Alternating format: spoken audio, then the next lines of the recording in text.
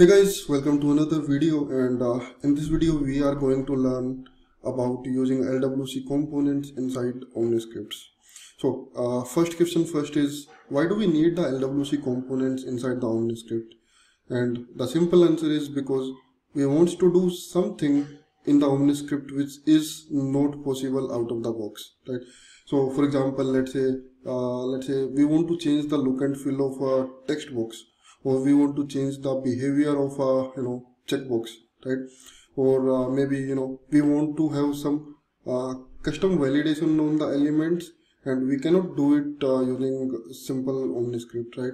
Or maybe we want to create our own elements, own reusable components, or own reusable elements which we can use across the OmniScripts, right? So these are the few examples where we will be needing the LWC components inside OmniScripts. Okay, now let's see what are the different ways in which we can use the LWC components inside OmniScripts. So the first way is we can extend the OmniScript elements LWC. So what happens is, whatever the elements you use inside the OmniScripts, be it text box, be it checkbox, be it any action, even a step or the step chart, everything, right? So everything is made up of LWC components. So those are called elements based LWC components, right?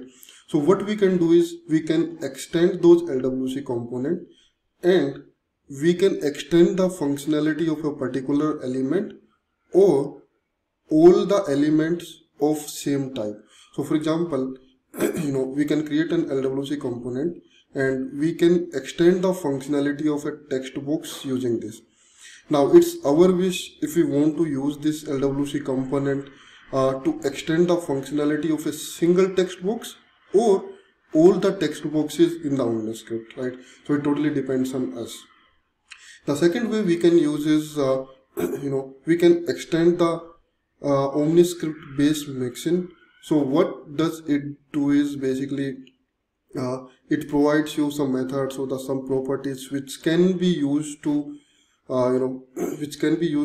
extend the functionality of OmniScript itself instead of a particular element. Okay, so for example, let's say you want to create a new element, new type of element, and which should be interacting with the OmniScript. Means it should be getting the data from the OmniScript data JSON, and it should be updating the data inside the OmniScript data JSON. Okay, so if you want this type of functionality, what you can do is you can extend the OmniScriptBaseMixin component. And the third way is create a standalone LWC component. Okay, so the standalone component is basically let's say you already have an LWC component which you are using anywhere, maybe outside of OmniScript. It's not necessary that you will be using that component only on the OmniScript. It can be inside the Lightning app or on a community page or anywhere, right? And you want to use the same component on the OmniScript also, right?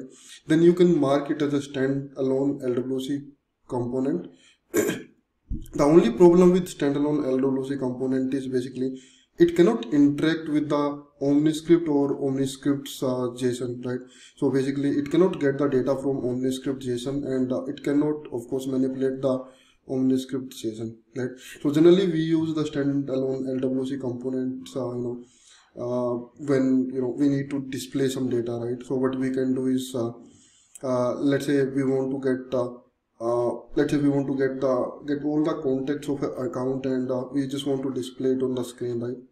So what we can do is we can create a standalone LWC component. We can pass the ID of account to that, and then we can query all the contacts of that account, and we can display it in a table or anyhow on the LWC component, and then we can drop that LWC component on the OmniScript. Okay, so in our next 3 videos, I'm going to explain all these 3 ways in much more detail, and of course we are going to create the LWC components, and we are going to use them in the OmniScripts. Okay, so stay tuned and just wait for the next videos. Thank you.